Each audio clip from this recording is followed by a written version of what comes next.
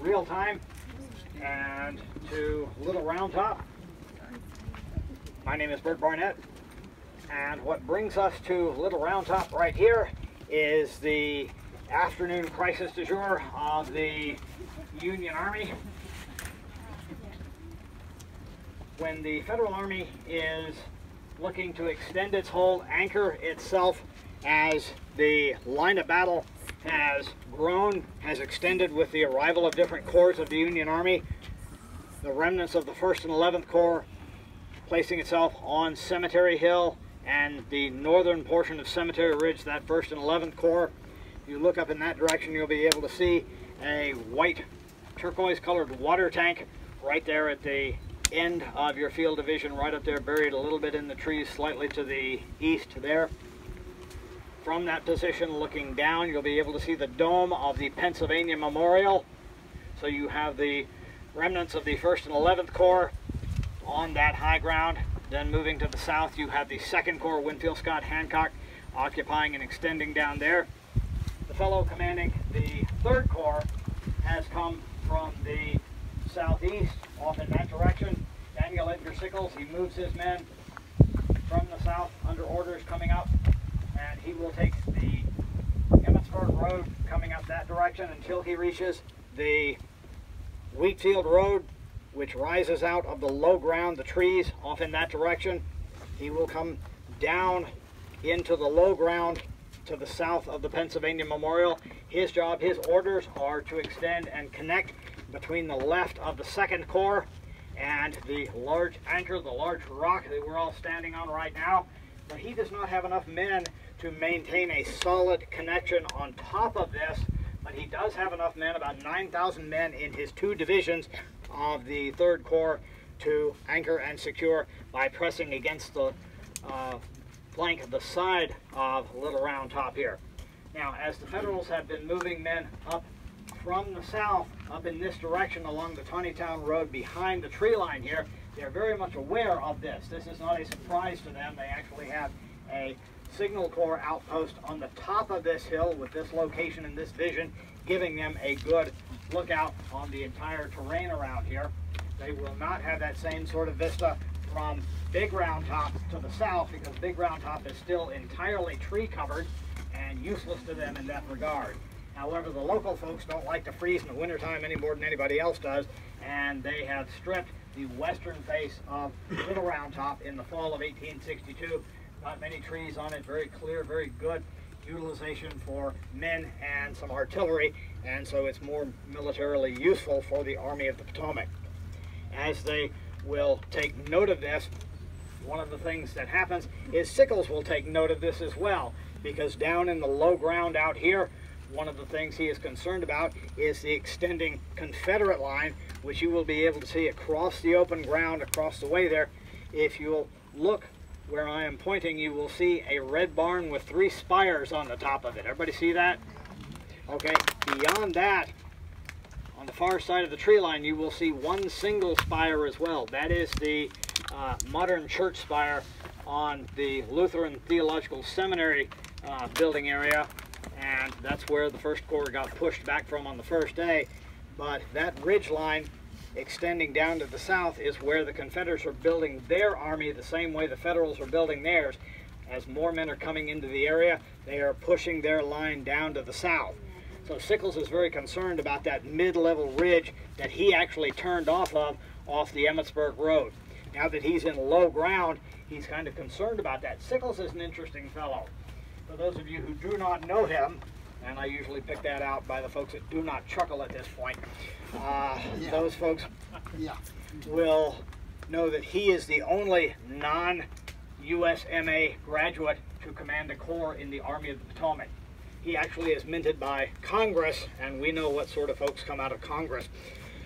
He actually is a very intense fellow, studies a whole lot, and when he is looking to move from Congress to the White House, he will be very, very focused in that endeavor, and he will leave Mrs. Sickles to do what Mrs. Sickles does. And in this case, Mrs. Sickles is looking to find other things to do, and she succeeds in that. Word of that gossip eventually will agitate Mr. Sickles who will finally get arrested for shooting his wife's lover. So he is not a product of the discipline, the drill, and that sort of thing that marks the regular military officers that rank as corps commanders in the Army of the Potomac. So at any rate, when he is told to hold the low ground down here because he only has 9,000 men, the last division of the 3rd Corps is down at Harper's Ferry holding it at this point in time, he begins to look askance back at the high ground in the middle between the two lines, and he begins to worry. He begins to worry that the Confederates might extend their holdings across the fields onto that little ridge and shell his men, because that's what happened to him at the last battle prior to the Battle of Gettysburg and Battle of Chancellorsville. And so he will begin to send messages up the road back towards General Meade and his headquarters.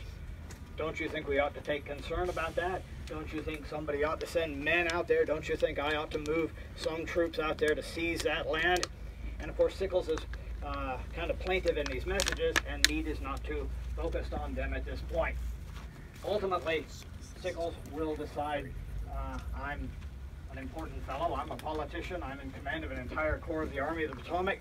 Ultimately, he will decide by his very self that what he needs to do is seize the moment, and he will move his 9,000 men forward from the anchored position, solid on Little Round Top, solid connected to the 2nd Corps, out to the apex of Wheatfield Road and what's called the Peach Orchard, which connects out to the Emmitsburg Road and sees that little ridge in the middle. But you can't bend 9,000 men and do that and still have a solid anchor on both of those positions.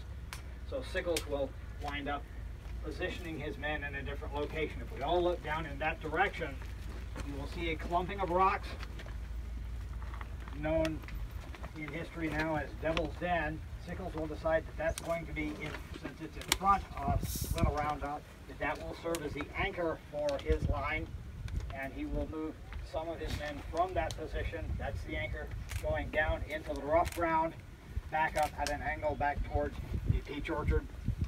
And it's kind of hard to see the Peach Orchard proper, but if you look through the gap roughly in that direction, imagine that where the Wheatfield Road intersects with the Emmitsburg Road on that high ground. That's roughly where it is.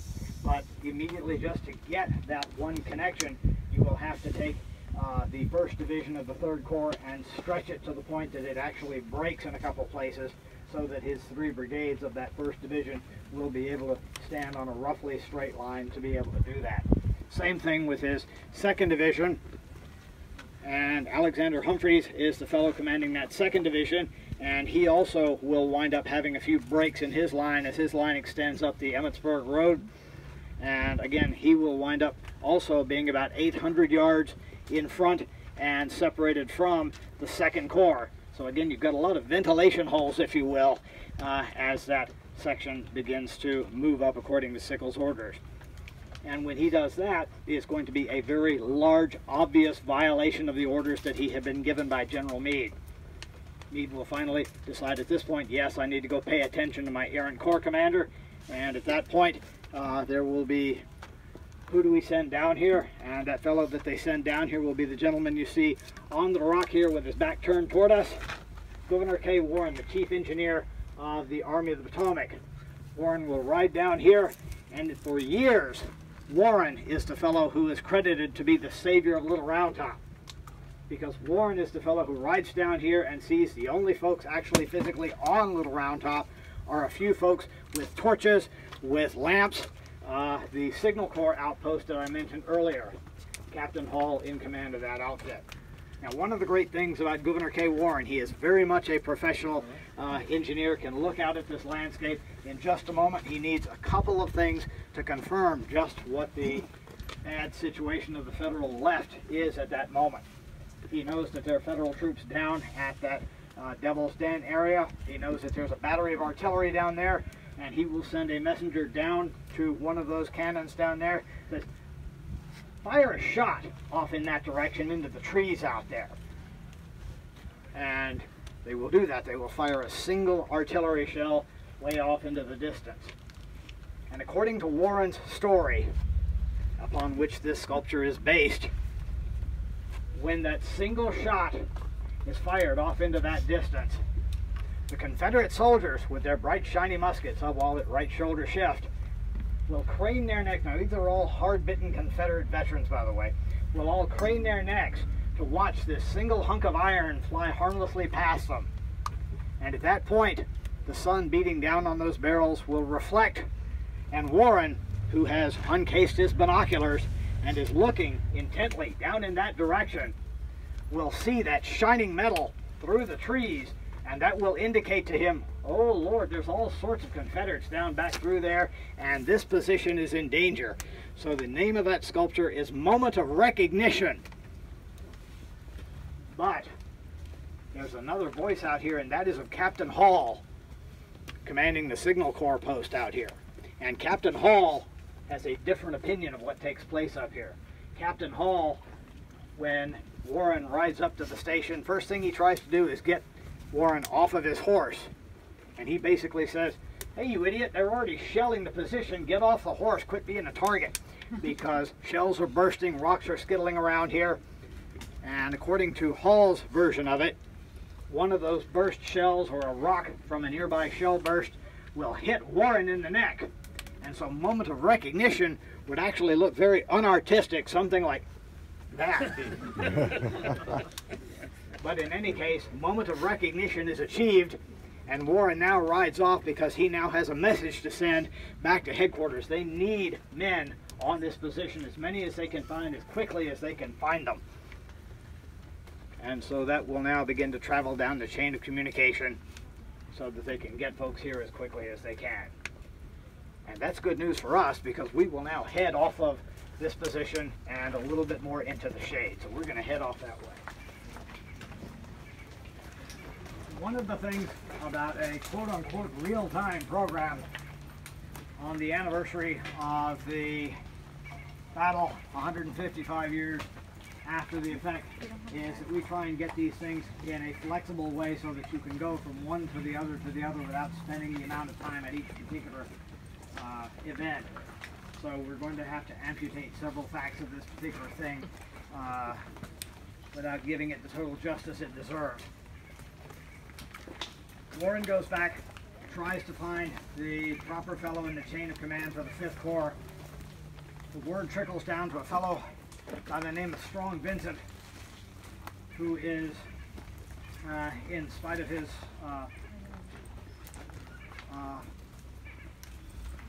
predisposition amongst the modern era. How many of you folks have a positive impression on lawyers, unless you are one?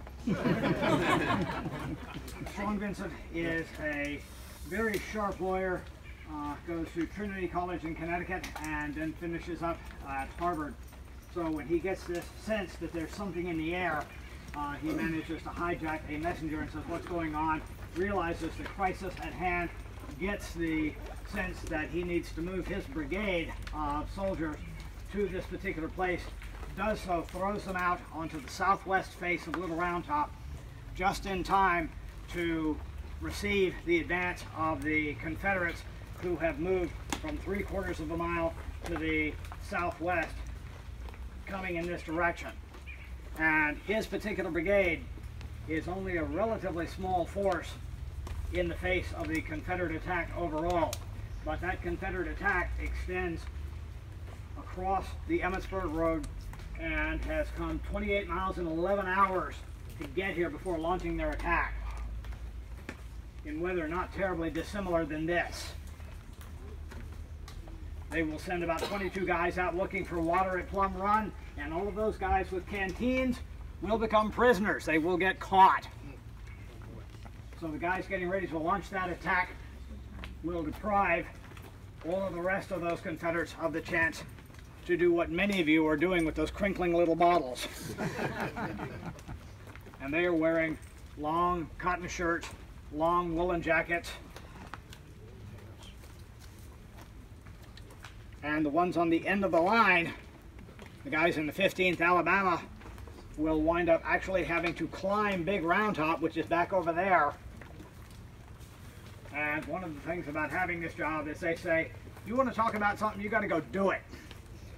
And so we get to climb Big Round Top when we first get this job. sling a musket over your shoulders, and then you have to use all 4 appendages to do that. Get off the top, go across the top. There's a stunning view of Route 15 from the top of there, and then descend, and that takes you a while. And those exhausted Confederate soldiers wound up, when they got up there, having their minds twisted a little bit, thinking, wow, this is a marvelous place to defend, until a message from their officer tells them, you're not here to defend anything, you're here to attack.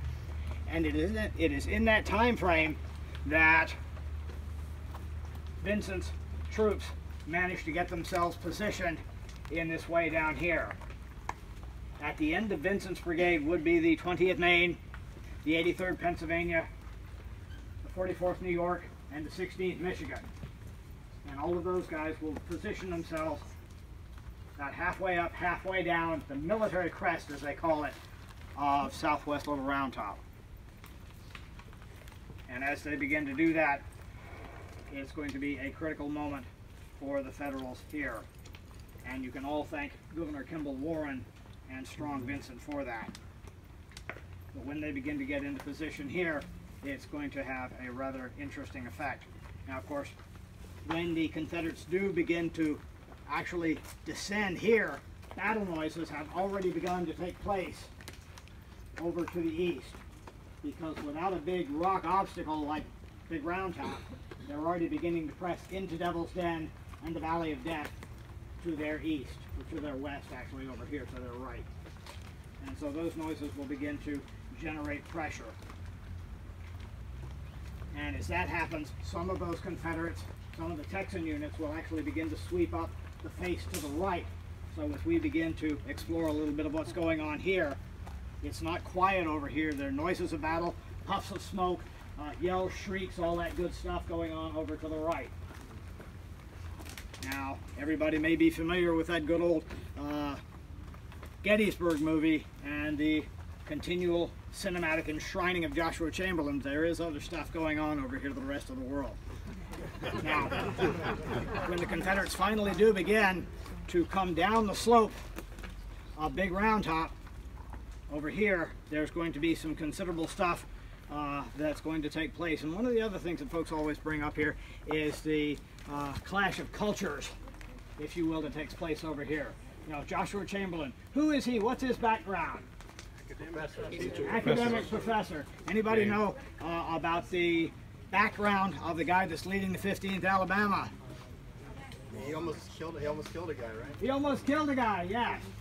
Not to say that academics don't do that on occasion, but yeah, tavern fighter.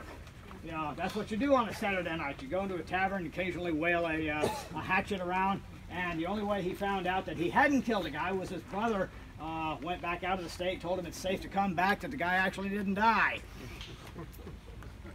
But both of these guys have loyal brothers, and both of them will eventually see the power of higher education and will eventually wind up becoming governors of their respective states. Interesting little thing. But they will both have loyal brothers out here in the middle of this all. But one of the jobs of the Alabama troops, when they begin to descend out here, they know that the Taneytown Road is right off in that direction. They know that if they continue pressing around here, they might be able to seize the road. And one of the joys in an army is if you be able to get up the road in the rear of an army, you've got the supply wagons, you've got all those joys of getting into the rear of an army. All the unprepared folks, all the reserves, all the supplies, all that good stuff, and that's what hopefully they might be able to do. So they're determined to sniff around. And of course the 20th Maine is the last unit out here. They've been told they're the last unit. They've got to hold that line. And so Chamberlain has to take his battle position 2 ranks of men, and he will try and multiply that out a little bit. And of course, as we are here at this point, we're already going down the slope. So what he will wind up doing is pulling from the center of his unit. And if you look right down there, you'll be able to see the monument for the 20th Maine. That marks the color company, where the flags would have been, the center of the unit. And he will take from the center and from the center down to the far left flank and pull those guys out into one line, giving them a little more length. But that only works for a while till the Confederates come out and sniff around the back there. But he also knows a little bit about geography. If you begin to wing that back up, you'll be able to make the Confederates work harder and harder. And remember, these are the Confederates that have gone how long, how far? 28 miles in 11 hours. Very good. And they will begin to get more exhausted and more exhausted as they swing back and forth. But of course, for the Federals, it's good to have bullets. And in continual fight, you're issued 40 rounds in your cartridge box and an extra 20 in your pockets when you begin to go into battle. And they just don't have any more than that. So they begin to go over here, because that little marker on the end of the line over there marks where they shake hands with the 83rd Pennsylvania, and they try and borrow a couple bullets from those guys. But they're in the middle of a fight too against the guys from Alabama, the 47th over here, and they don't have any more to spare.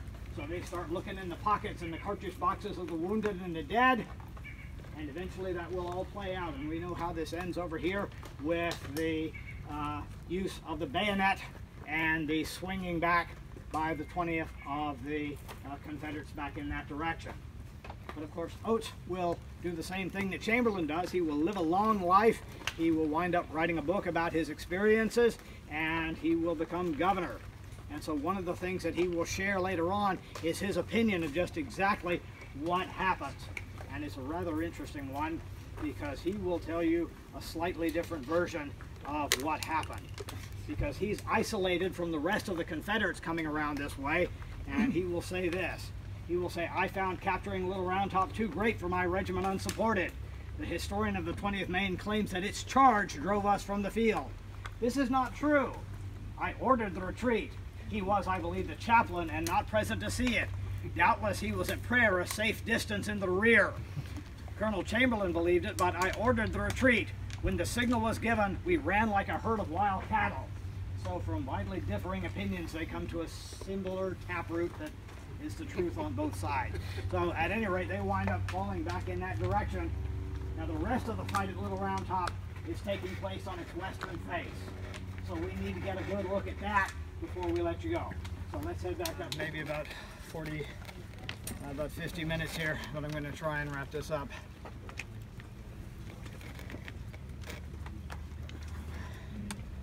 Yeah, if FDR's voice comes over this thing, I'm leaving.